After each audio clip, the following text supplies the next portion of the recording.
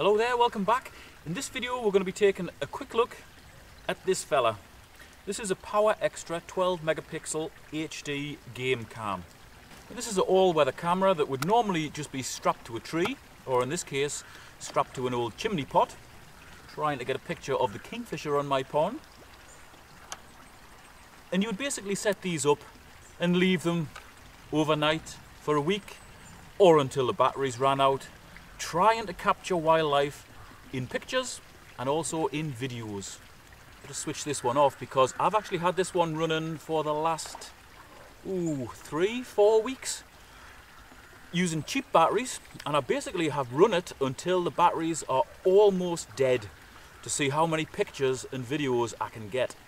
It took well over 1,000 videos and photos, and I had it set to take 2 photos and then a 20-second video. So that's a hell of a lot of footage. I've used a 32 gig memory card in here and it's filled it up quite nicely. Obviously with better quality batteries you're going to get a lot more life out of that. But even with these cheap ones, to get over 1,000 pieces of footage is impressive. Now, I'm not going to insult your intelligence by doing an unboxing video. If you want to see what comes with this in the box, simply look at the Amazon listing, click on the pictures. But what I am going to do is quickly run through the various features and also how to set it. Then I think we'll take a look at the footage that this one's managed to capture, and then I'll actually give my thoughts on the picture quality, the video quality, trigger speed, etc, etc at the end of the video. Okay, the first thing you've got to do really in order to be successful with a Gamecam is to understand the creature that you're trying to capture on the Gamecam.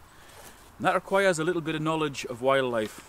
Not huge amounts, but the basics. You've got to be able to recognise where animals are travelling, i.e. the tracks, the signs, sometimes the smells, what they leave behind, like the badger toilet that's up here.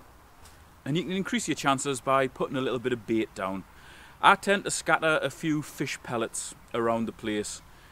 Even just half a dozen scattered around in front of the camera, about 10 to 15 feet away, will give you good results because animals can sniff them out. Just behind me here we've got a place where badgers certainly come through because there's a well-worn track up there to the place that they use as their toilet. So by setting the camera on here, looking towards there, chances are we're going to get a badger. So we'll strap that on there. If it isn't quite straight, just stick something down behind it, get it more or less leveled up.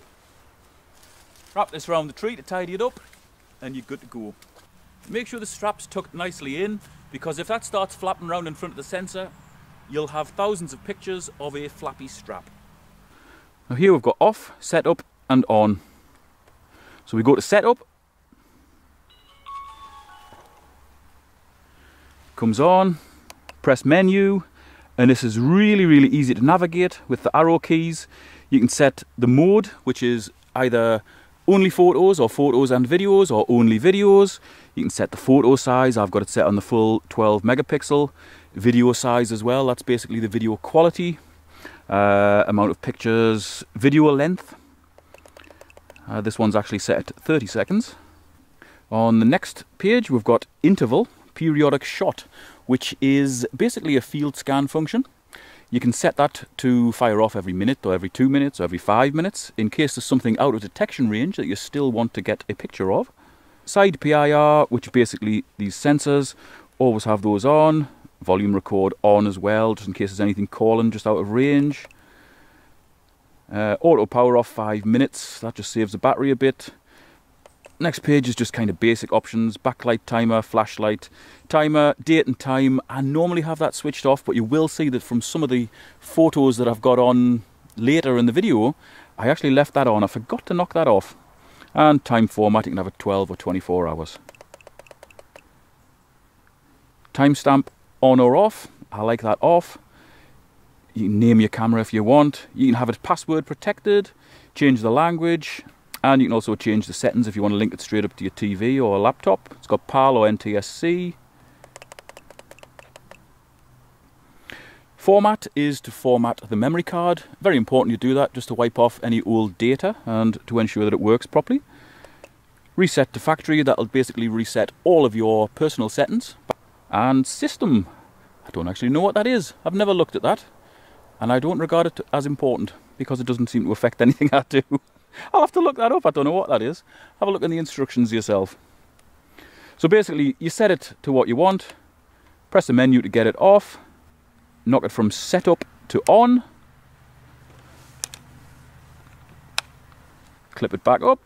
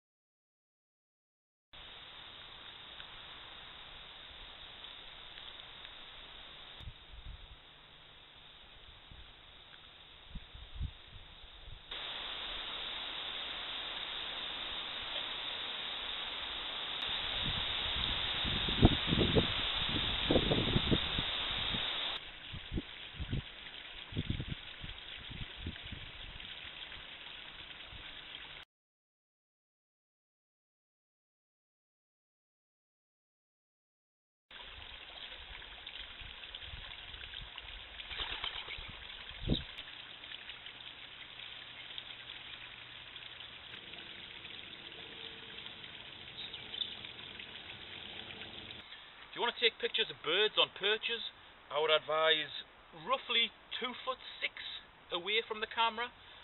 That is a good distance to get nice clear pictures. Anything closer than 2 feet and it could possibly be blurry. Okay, this has got 42 black LEDs, which basically gives it a no glow feature. That means that when you walk past it, you shouldn't be able to see any glow coming off here whatsoever. And I can confirm that when I've been walking around on a night and it's been taking pictures of me, I haven't been able to see any glow from this at all. The batteries last a hell of a long time. They're well retained in here. They're not going to fall out. And the control interface, i.e. how you set the thing and how you check to see if it's taking any pictures, is a hell of a lot more intuitive than it is on the Bushnell cameras.